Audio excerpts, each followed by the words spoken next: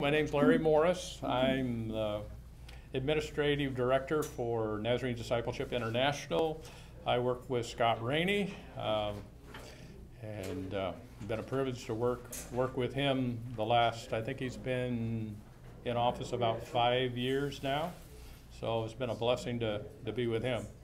And you probably, if you're in the plenary, you've heard a lot about what has happened to probably Sunday School Ministries International, now the NDI, and some of that has impact to what we're talking about today. This particular session is going to be a fun one. Well, the other one is, of course, fun too, but this one's going to be especially fun in that this is a compilation of master teacher information that I've accumulated and heard about over the years. Part of it is just tied to patterns in teaching that make you or put you in a place of being effective, most effective for your class. And so part of it is go probably pretty quickly here. It's not a Saturday night special. I was asked about that. Are you going to teach the Saturday or Sunday morning special when you just, you get the material at one time and you got to put together a lesson in a matter of minutes? No, this is designed to help you be as effective as you can, being honest to the scriptures as well as effective with your Sunday school class. And there's some patterns that we have found over the years that maximize that ability and your ability to be effective. So that's what we'll share, and then we'll share some of the wisdom that I've received from others over the years as far as Sunday school teaching. See where we go here. Let's start off with prayer, and then we'll continue from there. Dear Heavenly Father, we do thank you for, first of all, your love and your grace, for your safety bringing us here, for the opportunity of participating in this event, sensing your presence and getting your guidance through the information we see, but most of all, getting your guidance on how to apply it to our lives and to those that we are responsible for. I pray that you'll be with me, help me to communicate well, and help through your Holy Spirit for what is important information for each person here to understand and to apply, that they would be receptive to that as well. We pray all of this in your name. Amen. First of all, how many of you had lunch? What happens after lunch? Never have a Sunday school class after lunch. I think there was a reason, but even before lunch, it's difficulty. This is what usually happens to me after lunchtime and after eating. You pick your pose. We just got a cat again, and pretty much it's pretty close to what the cat likes to do. And some of us prefer this pose. So if you really need to take a nap, just don't snore. That might bother the person next to you there, get a neighbor nudge. But other than that, hopefully none of you will have the need to take a snooze while we're here. So this is what we'll cover in this session. First is daily patterns of effective Sunday school teachers. What are those patterns that set you up for success in communicating the gospel or the lesson plan? And the second, words of wisdom from master teachers. This not as a compilation of everything that's ever been taught by any master teacher. There's some I'm sure that you've been involved with that would add to this list, but there are some of that wisdom that came to my mind. And feel free to share your thoughts as well.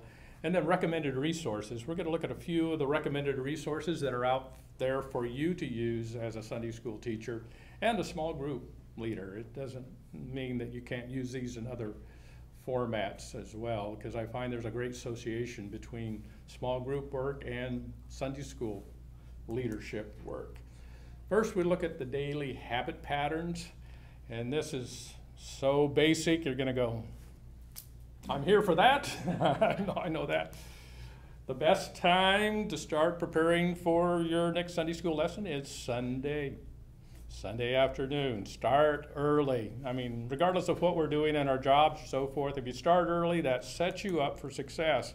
It allows your mind to think about the scripture and the lesson and start to process that. And God tends to help minds that are attuned with His over a longer period of time. And so we benefit ourselves. I think we benefit the kingdom, and we also benefit those that God has put in our hands when we start early and start to think about the lesson. And, sometimes God bless cramming. He has with me on times on a Saturday night special. I was telling the last class that I got a call from the Sunday school teacher that came back and he was sick, and I got it at 7, almost 8 o'clock on a Saturday. So I did do a Saturday special to teach that class. They had COVID, so I felt obligated. Otherwise, I would just told them to pray and get over it, but I didn't. No, I didn't. And begin with prayer. Pray is everything, depends on you. And prepare is everything. Pray is everything. Everything depends upon God, and prepare as if everything depends upon you. That's where it starts. So on Sunday, real quickly, it's great to review the next Sunday's lesson, become acquainted with the scripture, write down any major points, and look at what was the objective of the lesson, where is the lesson going, just to get it prepared, prepare your mind. This shouldn't take you more than 10 or 15 minutes. If you're going beyond that time, maybe overdoing it, not that you shouldn't, maybe you'd like to, but at least spend 10 or 15 minutes just looking at the basics within that lesson and get your mind in that direction. Then on Monday through Wednesday, read and study the scripture passage or passages. I strongly recommend that you look at the passage and the reference material and the context. Read the chapters before, or maybe at least the chapter before and the chapter after, to give you the right context of the passage. A lot of scripture's taken out of context, and it can lead you down wrong pathways. So make sure that you're in context, that God can put it in context. That will help you. And then note any concepts or words that require explanation for you or your group. You don't understand them. I know it's never happened to you, but there's been an occasion when I've done a Saturday night special, and not that I would do that, but when I do and I come across in the lesson a word that I should have looked up and I didn't, and I'm questioned about it, and I go, shucks, I wished I would have focused on that. But looking at those passages ahead of time and looking at our reference materials just to make sure that I'm aware and prepared helps me in that study, and to do it early enough that when I'm working on the lesson going forward, that there starts to be connections between these special words or these special references and where the lesson is going and how it applies to life. And then on Thursday and Friday, begin prayerfully outlining the session with the following progression in mind. One individual in the last class talked about the change in the Foundry lesson program, especially in the adult, but it's true in the other curriculum as well, children and youth.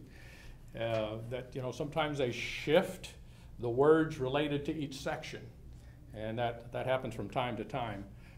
But I let you know, having worked in curriculum for a number of years, the progression actually follows a 4-step process consistently. And if you know those 4 steps, regardless of the curriculum and regardless of what they name that curriculum, you will end up with a stronger lesson. You will understand the pattern. And it starts out with, I'll use the generic terms that are used for it: hook, book, look, and took. And let's look at each one individually. Hook is connecting the welcome. Hook is connecting the information to your audience, or connecting with your audience to the subject at hand. And we talked about it. It used to be in the lesson they called it engage your group, or engage. I'm trying to think of what they have it called in this particular curriculum. But that is gathering the information from everyone, getting everybody to focus on the subject at hand. Your first major job is to gather people's attention to the subject. we used to do this in conferences, is we had everybody stand up and look in a different direction and say, now turn and look where everybody else is looking, in which everybody else is looking in a different direction. Says that's exactly how your class comes in, because every person has something else on their mind. Very few of them are thinking, well, I'm excited about this Sunday school lesson and I want to ask this question. Some of them that are really studious do. But most of them are thinking, well, what am I going to have for lunch? I'm going to have to talk to my wife again or my husband about this.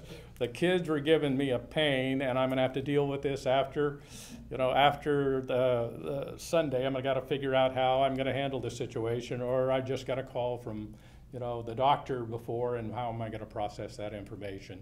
They are scattered. So during this first section, your opportunity and responsibility is to gather everybody's attention on one central subject, and that's the subject of your lesson. So the hook. Then the second one, as you see, is book, and that's connecting that subject matter, or the hook, to the scripture at hand within context of the passage. So whatever that passage is about, you move from the attention gathering section to here is the scripture that addresses that information or that issue. Then look, how does that scripture apply to modern day life? Because the culture is different. You address with the book the scripture within the cultural context, and then you move to how does that scripture correctly apply to the culture of today? And then took, which you could say take, is probably more appropriately, is took. What is the personal application that your class needs to move away? What action do they need to take as a result of that information? So hook, from getting their attention to looking at the scripture in context, to how does this apply today? And quite often there is quite a conversation about how does this scripture in context apply to life today, and now how does it personally apply to me? What do I do next? And that's an important part of the process that quite often Sunday schools lessons don't deal with strongly enough, or we don't give enough application to, or put application to in classes. So all four of those steps you will see used, and they are important to carrying a lesson all the way from getting people's attention to taking action. So a good Sunday school lesson, even a good message, follows this pattern. So any questions about that? If you understand that, it doesn't matter what the curriculum is, or you can design your own. That is a solid way to put together a solid lesson. Then on Thursday, the Friday, insert any illustrations that make the lesson more relevant to your participants. Think about where they're sitting and what are the issues they might be dealing with. So, and there may be illustrations, both contemporary illustrations or illustrations from the past that come to mind that you need to tie to that lesson. And then consider the learning preferences of your group. Don't think everybody learns by me talking, or you talking, or the same way. We learn different ways. So as many ways as you can use visuals, illustrations, etc., do that. And think men learn differently than women typically. We have our preferences. So think about how you might make that lesson come alive to those particular groups. And then try to anticipate any questions that may be brought up in the session. Another thing is relating to where your audience is. What are the questions that they might be brought up in the mind by the passage of scripture that you need to deal with for them to come to a place of application? So part of this is knowing your audience, knowing those people that are a part of your Sunday school class. Then on Saturday, you gather materials you need for your session. Usually that doesn't take too long. If you have some illustrative stuff, make sure that you have your materials ready so they're ready to go out the door. Review your outline with the session progression in mind, hook, book, look, took. Review it again. And then pray for your class, which you've been praying for all the way along. But pray, especially, the Lord will prepare them as he is preparing you, as leading that class, and all of those that are helping you out with or part of the class and are helping you out in that session. Then, of course, Sunday morning, briefly review your lesson and pray for God's blessing. And then arrive early. This is one thing. If the Sunday school class leader or teacher comes in at the last minute, don't expect your people to automatically be ready to go. Your being there ahead of time and being set up will allow you to greet and prepare and deal with things that will create more harmony in how that session goes, and helps the class focus on what the lesson is about. When you come in ill-prepared or late, and I know sometimes that happens, and the Lord helps us in spite of the difficulties and the difficulties and things that interrupt our day, it creates a different dynamic and takes you more time in order to get everybody on the same track. So arrive early, set up the room, and greet class members. Mentioned in the other session is if you're going to use small groups, and I recommend it from time to time, sometimes more frequently with a younger group than you do with the older group, have the chair set up that way. Create a little disturbance in their minds when they come in, and they're usually in this kind of area, and they go, "Oh, we're having small groups." I said, "Yeah, but it's going to be fun." Or it's special. But change the environment a little bit from time to time in order to make the lesson more effective. Don't shy away from doing something that is creative, just because you're afraid somebody's not going to take it right. I'm going to take a little bit of a break here. I'm going to have somebody else speak, but I want you to watch this video. This video is off of YouTube, and I want you to think of 2 or 3 things out of this. What does this video tell you about the learning process if you're a teacher or a leader? And what does it tell you about how, if you're a teacher of a different audience or a different age group, what does it teach you about that learning process, and how does this might apply to your Sunday school class? So what does this teach you about knowledge, about teaching people knowledge and understanding, giving them understanding? What does it tell you about the various age groups? And what might this tell you about how you could apply this information to your own setting? Hey, it's me, Destin. Welcome back to Smarter Every Day. You've heard people say it's just like riding a bike, meaning it's really easy and you can't forget how to do it, right? I'm on the streets of Amsterdam, and I got really scared, honestly. I can't ride a bike like you can anymore. Before I show you the video of what happened, I need to tell you the backstory.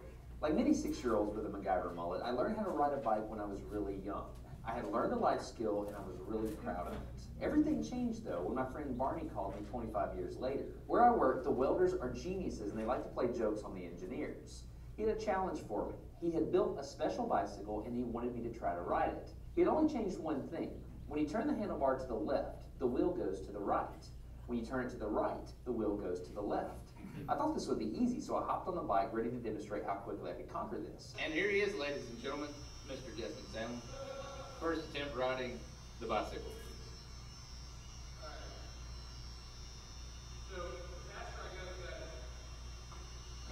Yeah. I couldn't do it. You can see that I'm laughing, but I'm actually really frustrated.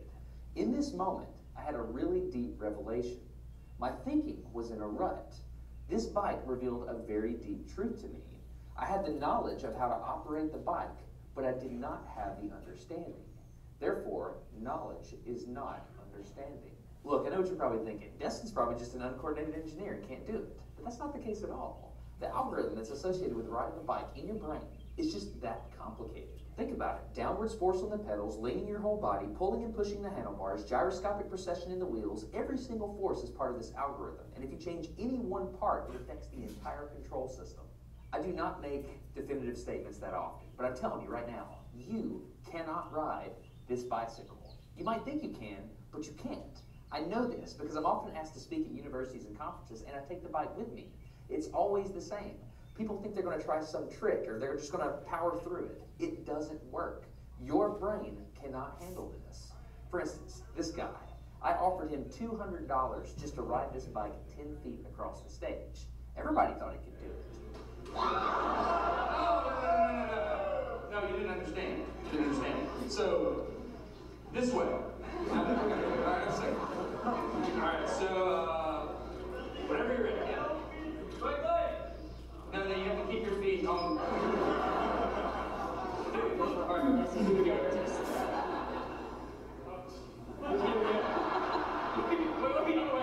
Like, you gotta start rolling at least. And go.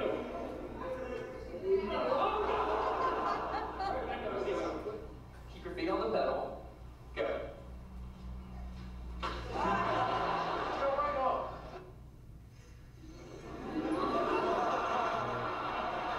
Just keep your feet on the pedal. Yeah, come on. All right, one more time.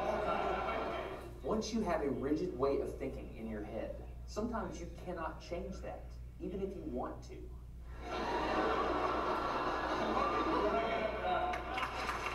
So here's what I did.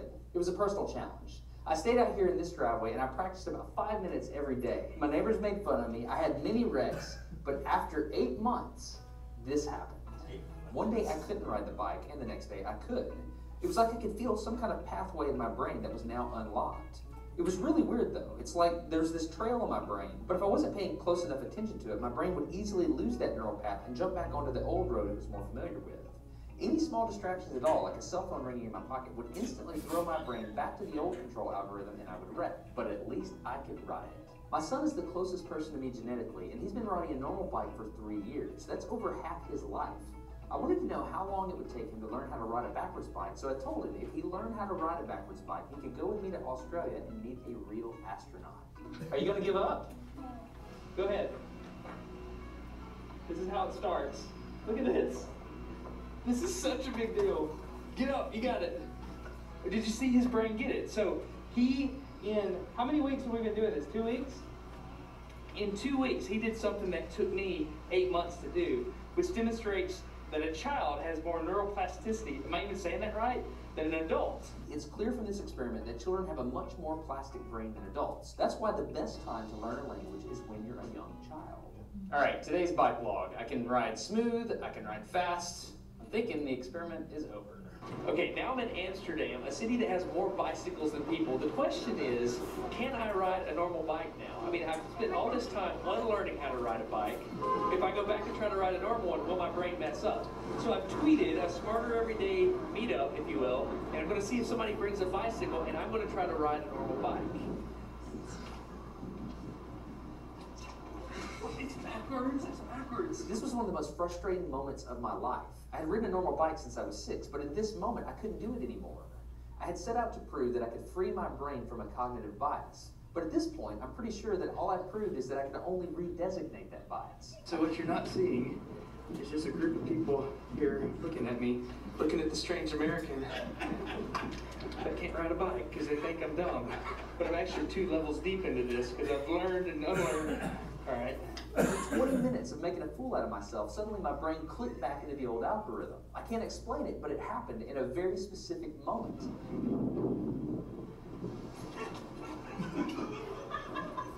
I got it. I'm back. Oh, click. Hold on, click. I got it. Okay, there it is. There was the moment. Okay, I can ride a bike. I tried to explain this to the people around me, and they just didn't get it. They thought I was faking the previous 20 minutes, and I couldn't get anybody to believe me. That looked like I faked it, didn't it? Yeah. Just a face. You think I'm faking? You don't move. You think I'm lying, don't you? I'm not lying. I felt like the only person on the planet who had ever unlearned how to ride a bike, and I couldn't articulate it to anyone because everybody just knew that you can't forget how to ride a bike. So I learned 3 things from this experiment. I learned that welders are often smarter than engineers. I learned that knowledge does not equal understanding. And I learned that truth is truth, no matter what I think about it. So be very careful how you interpret things, because you're looking at the world with a bias, whether you think you are or not. I'm Destin. You're getting smarter every day. Have a good one. So, what are your takeaways?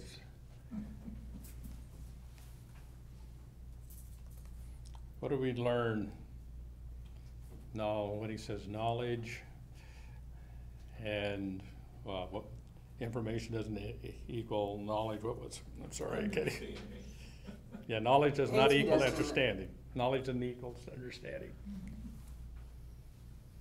What does that say to us as really Christian educators when it comes to the setting we're in?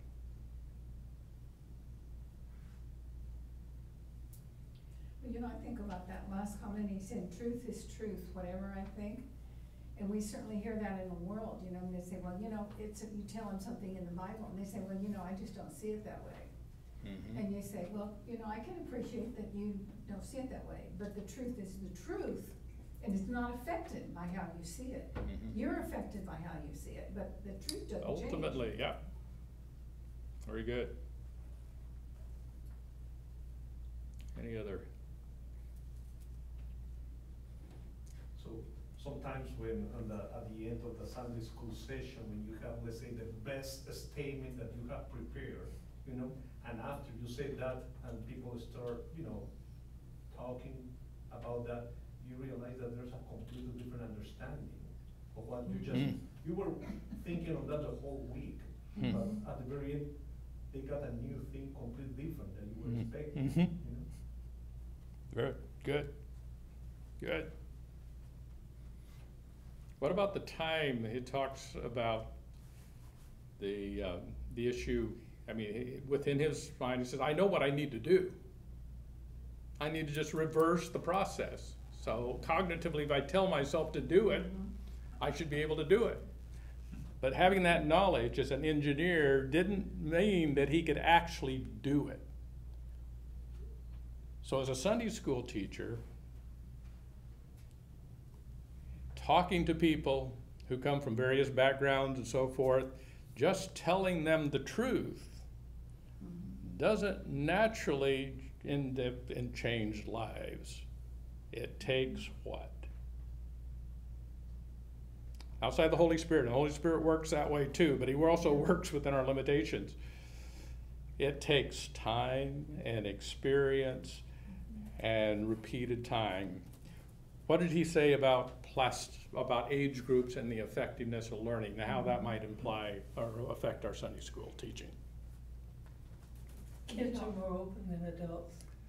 Okay, and are they, well, sometimes they're more open, sometimes I find they're not. But yeah, they're more teachable, but they also adapt quicker. And what would that mean about us presenting the gospel and getting them involved? Early age.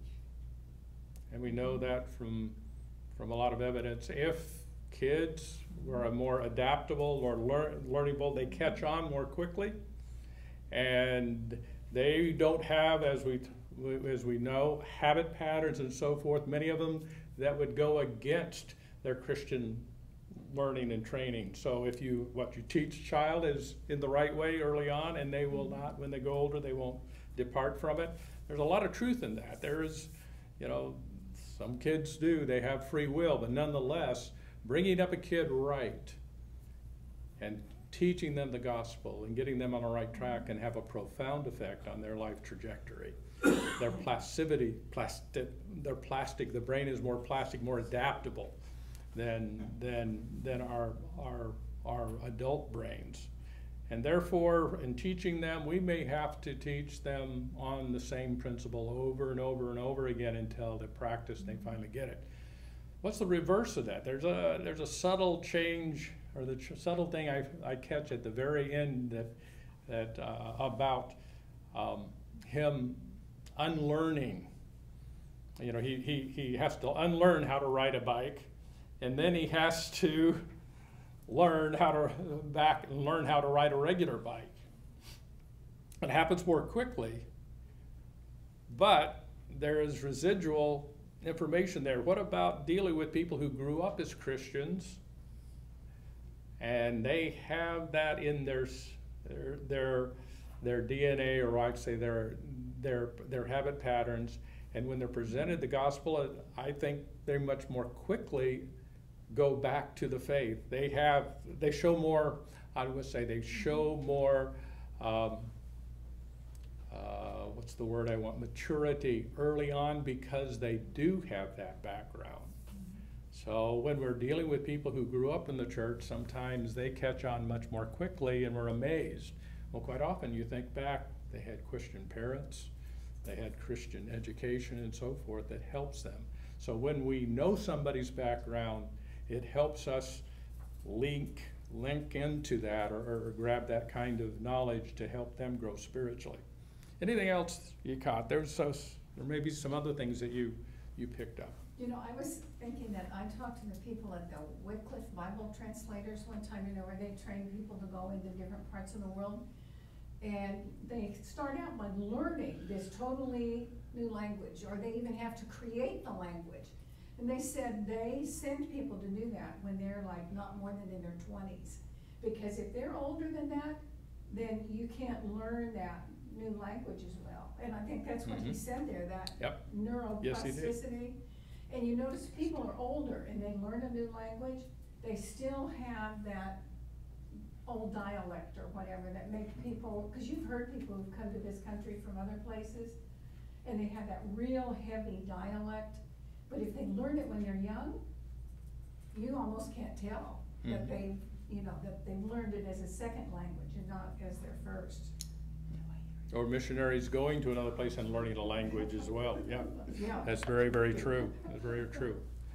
What does that do to, is there some application about looking at a video and thinking about the principles there, which I think are solid principles for us to know as educators, Christian educators. That's what we are in a real sense. And our expectation in how we teach.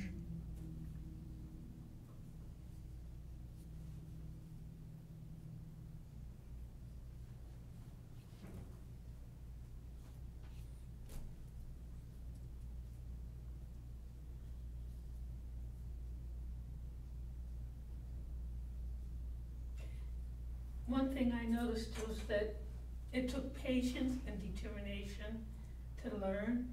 And I think sometimes as teachers, our thought is, oh, I'm gonna get to them all in this one lesson. Like you said, when you go home, it wasn't what you taught in the first place. And I'm gonna give it to them, they've got it all, and why should I worry if they come back next week and ask me the same question? And we need to know that sometimes it takes patience and determination. Absolutely, absolutely. Having realistic expectations. What I learned over the years in that we tend as Christian educators, and I really believe that Sunday school teachers and small group leaders need to think of themselves as Christian educators, you know, with a divine calling. That quite often we get impatient, more impatient than even God is sometimes, and plow up what I call plowing up our fertile fields. I've seen it with pastors, I've seen it with other teachers. They have great expectations, thinking in a short amount of time that they're going to change things radically, and they lose patience with the group or with the people they're dealing with. Sometimes we lose patience with our kids and don't realize that it takes a period of time to go from knowledge, head knowledge, to heart knowledge. And isn't that what we look for with our kids? When they grow through adolescence, you know, from children and so forth, they know the Bible verse, and that's important stuff, and they can recite it. But what do we look for the real sign of maturity? And sometimes with bated breath. What's that? Application. Application and practice. Application and practice. I tell you, I mean, just to be confessional here, is that, you know, we raised our two boys in a Christian home, tried to be very honest about life and God, did our best, and they, you know, they did well and stayed in church. We didn't see an awful lot of overt rebellion, but, you know, always a little bit around the edges. And as they got out of the home into the universities and so forth, our prayer life ticked up. They were out of our control. And it was only as they got free of the home, free of our direct influence, that we finally, we keep praying for them, but nonetheless saw the fruit of the process. And that was a period of 20, 21 years. And being blessed, at least we feel we blessed them with a good Christian home and good training. But we think about other people in our Sunday school classes and so forth that did not have that advantage, and we get frustrated with them within months. So part of it is having patience that God would have us have with people. To be patient, lovingly patient with them as they go forward. And it says in this, in life, patience is a virtue. In ministry, regardless of where you are in ministry, patience is a necessity. And to look at people through the eyes of Christ. We found that when I was involved in local church ministry heavily before I went to the headquarters of Global Ministry Center, it took 2 to 3 years to establish a new ministry or new Sunday school class to where it was being productive. That took that long for people to gel and to accept responsibility and them to own it. In part because they only lived that life and that body connection like once a week, maybe 2 or 3 times a week if they had a stronger fellowship with one another. And for us, I was, as a minister, I lived it 24/7, 7 days a week. So I expected change and change quickly. They only experienced that body life maybe 2-3 hours a week. So it taught us to be more patient with the people and patient in Sunday school classes when we were expecting certain things rather than to be very impatient. And it says, I like this passage of scripture out of Galatians. It's not always easy to learn. It's easy to learn here, but not easy to learn here. Let us not become weary in doing good, for at the proper time we'll reap a harvest if we do not give up. Galatians, God blesses that. So part of it, our job as Sunday school teachers, as master teachers, and I mean that people who taking our calling seriously, is to keep the main things alive in our hearts and in our communication with those that God has given us responsibility for. One of them that we heard about this morning, and you've probably been acquainted with it before, is reframing of what this is called the journey of grace, and teaching people that grace is not just the acceptance of Christ into our life once, and salvation grace, saving grace, but God is continually working in people's life preveniently, in the people that we're interacting with day by day by day, and start to have eyes of Christ's eyes about the people we interact with, and to see God working through them and to recognize that.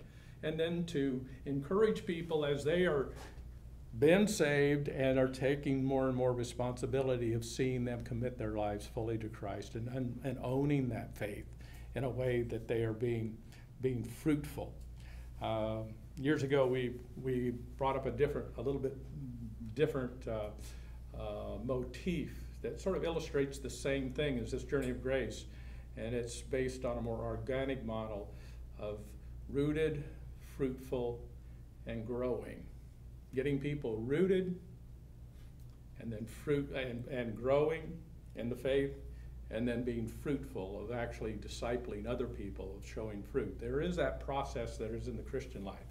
But we need to keep the people that we're educating, including ourselves, to be aware of God's grace working all 3 of these areas, in prevenient, saving, and sanctifying grace, and looking for it.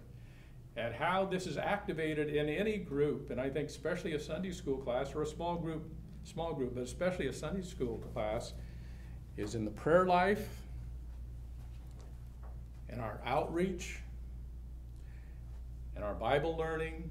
And we talked before about educating people, in the last session, in the full scriptures, Old Testament through New Testament, not just focusing on one area, but helping people understand the full life and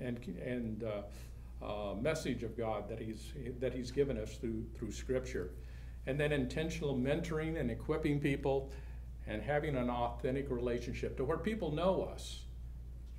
And they see us when we are just finite humans.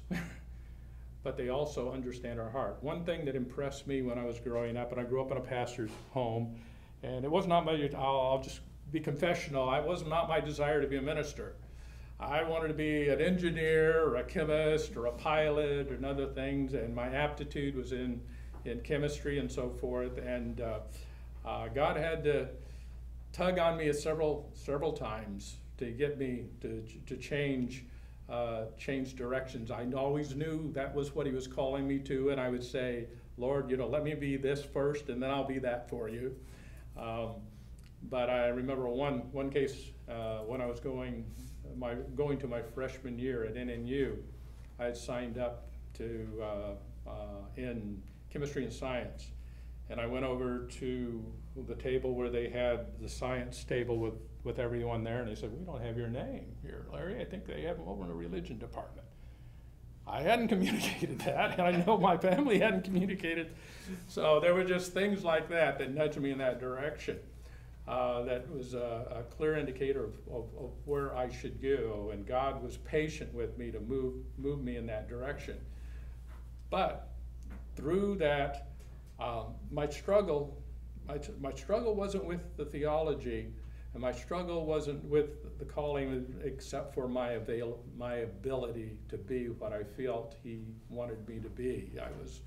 I was thinking I'd rather be something else than be a minister, because I saw my dad struggle. In other words, not in his struggles morally or anything else, but I knew what it costs to be a minister sometimes, and a pastor of a church, especially the work that he did. He took a lot of congregations that were struggling, and he would go in there and they'd gone through difficulty, and then bring them up, get them solid, and then they would hand it off to another pastor, and he'd pick another struggling church, and did some tremendous work.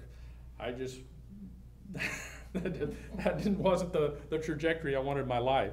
But one thing I couldn't get away from, and this is the point of what I'm trying to share with you, is the life of my parents. They weren't perfect, certainly I wasn't, but the integrity of their life was always true to God, through the weaknesses and the strengths and so forth. I could not deny their impact on my life and their life trajectory.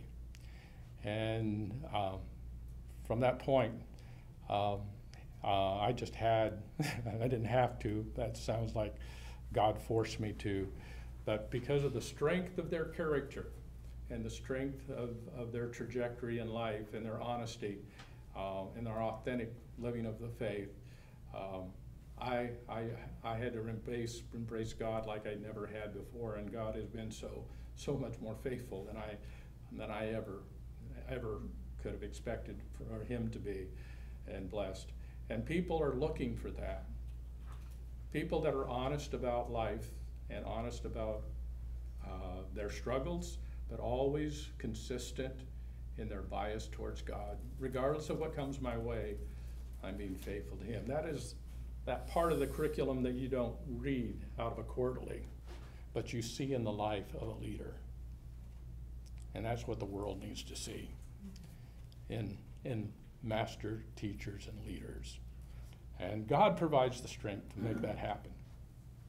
So, if in your group you work on these things and promote them within the group, and make them aware that these elements, fervent prayer, being outreach, being conscious of God's prevenient grace, saving grace, and sanctifying grace, you will see God move within that group and consistently and systematically move people closer to Him and be effective as Christians. I have one. I'm just going to share some resources, and I know we're coming close to time, and I don't want to infringe on anybody else. I did want to share a couple things with you just very, very quickly. Simplify what would be 10 minutes into 5, I guess, or 4 or 3. I don't know if you've ever come across this. I know I shared this with you. Here is copies of NDI's Total Ministry brochure. We call it the Total Ministry. It's actually just the annual ministry brochure. And inside there are connections to resources. You can use your QR code and other things to get to them. Everything from videos and so forth to, we have other copies here that will help you in your ministry within the local church.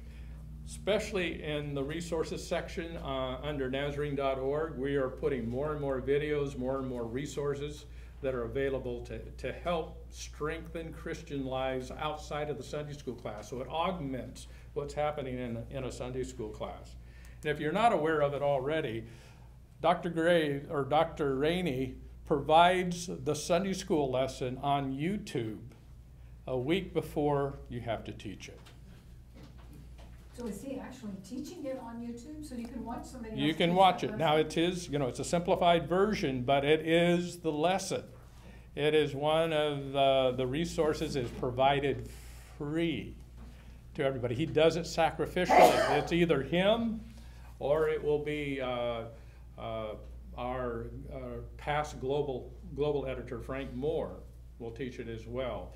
So make sure your people know that, and yourself, in 15 or 20 minutes, you get the full version of what's going to be taught the following week, especially if you're using, Nazarene Foundry curriculum. So make use of that.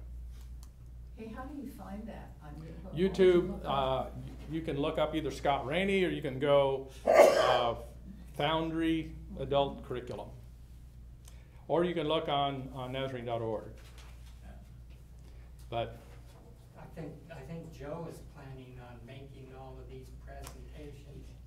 yes, he is. On YouTube. Yeah. And I'll give him a copy of this PowerPoint as well, so it'll be there as well. But we're finding more and more people are discovering that. He's been doing that for the last couple of years, and slowly people are realizing that it's there, and it's a great help to them. Then we have the Journey newsletter, e-newsletter, that just came out fresh in this new version as of, I think, January. And it's every other month we put it out, and it has resources, links to it, materials associated with discipleship and NDI ministry. And if you haven't signed up for it, you have to buy subscription. We're not going to send you junk mail. There's new laws about how you process email addresses and so forth. But you can go to it, and there is a link on the brochure you just received that will connect you to the Journey newsletter, and you can sign up. And anybody is welcome to sign up for that. And here are the resources that we recommend right off the top, in which you will find in this brochure, is the Foundry resources. They have curriculum at every age, and you saw that if you're down. Yeah, I'll wrap it up here in just 1 minute. Foundry, then Discipleship Place, Wesleyan Holiness Discipleship Library. If you're doing something in another language, we're trying to provide curriculum and materials in other languages as well, so we get more people. And then there is VBS curriculum that can be used for children at every age, and sometimes it's used for midweek services and other things. And it's done in both English and Spanish, and some excellent resources there. So